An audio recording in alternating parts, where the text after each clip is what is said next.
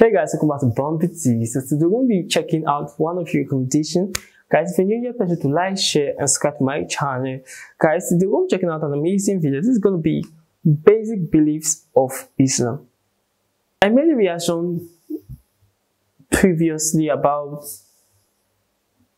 Islam being explained under 10 minutes, and some people were like, it's not true, like they were not really satisfied with that video. They feel the video is not complete and there are some things taken away from the video. So guys, this is a new one.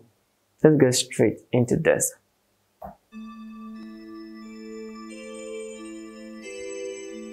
Basic belief of Islam. An introduction. It's Dr. John Hoffa. Hello, we have with us Dr. Musharraf Hussain, who is the Chief Executive of the Kadimiyya Institute here in Nottingham, and he's with us to talk about the basic beliefs of Islam. And Musharraf, can you tell us what the basic beliefs are? Well, first of all, beliefs in Arabic is iman, and it simply means to accept as truth whatever the Prophet of Islam, Muhammad, taught.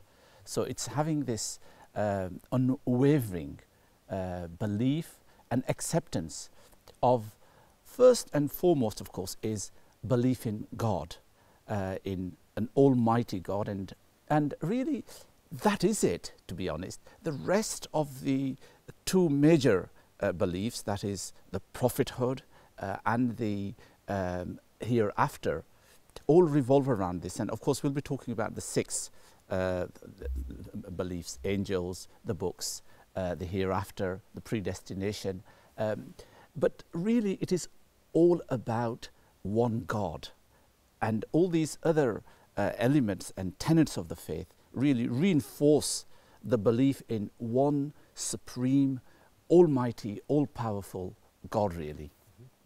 So these, it's really all about God. And the six basic beliefs, so if we count them, let's see, there's God, it's angels, it's messengers, it's books, it's the last day, and it's predestination. They're all about God. Absolutely. I mean, if each, as we will, explore them later on, you will see that really they all come back to God. The angels, the books, it's all about God communicating, God talking to his people.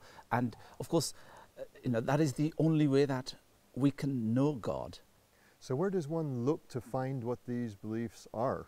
Are there creeds? Are there books? I mean, well, of course, the first and foremost source is the glorious Quran itself. That is the source.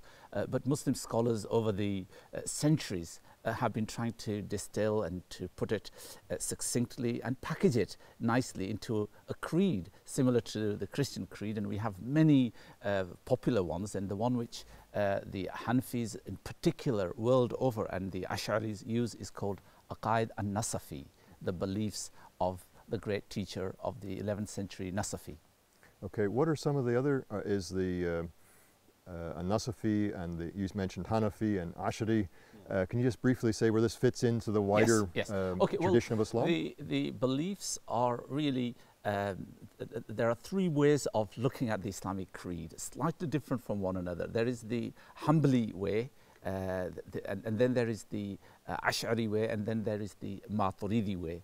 The contents are the same. It's just the style, and it is just the tone and the tenor in which they are, and sometimes details, actually. That's the only difference. But otherwise, I mean, they are actually the same in many respects. What is this word belief?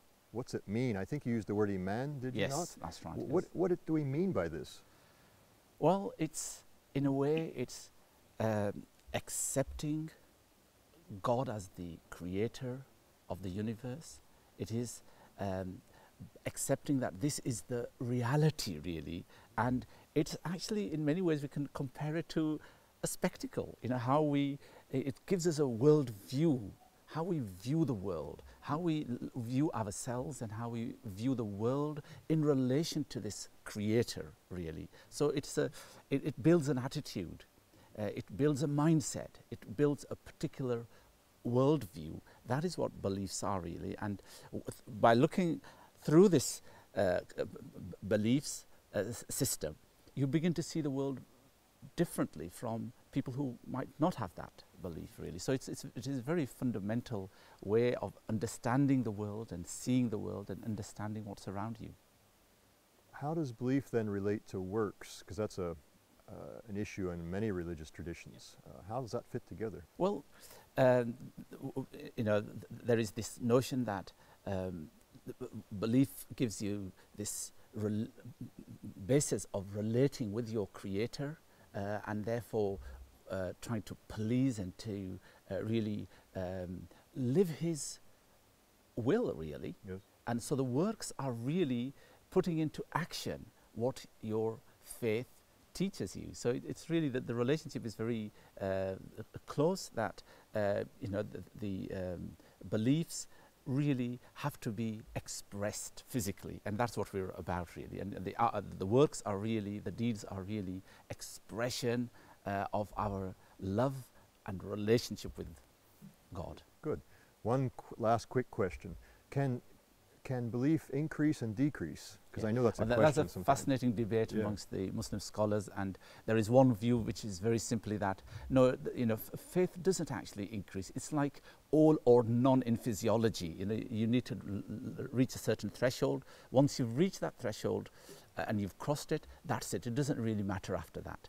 So it's actually meaning you've entered the pale of Islam, you've entered the boundaries of Islam, and that's it. But of course there is the other view that, no, faith keeps on increasing as your deeds and as your relationship and as your connection develops with the Almighty.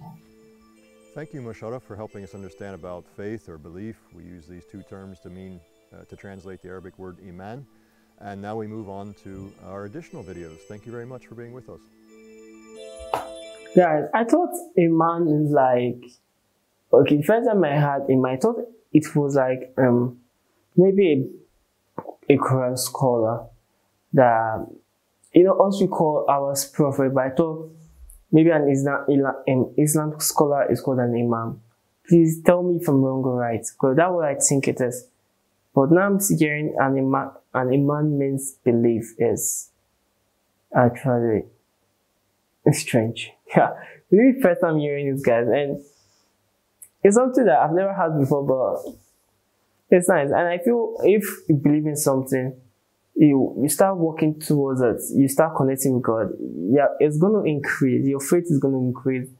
And I feel you're going to get to a certain point that you just can't go back. Like, so I'll say when you have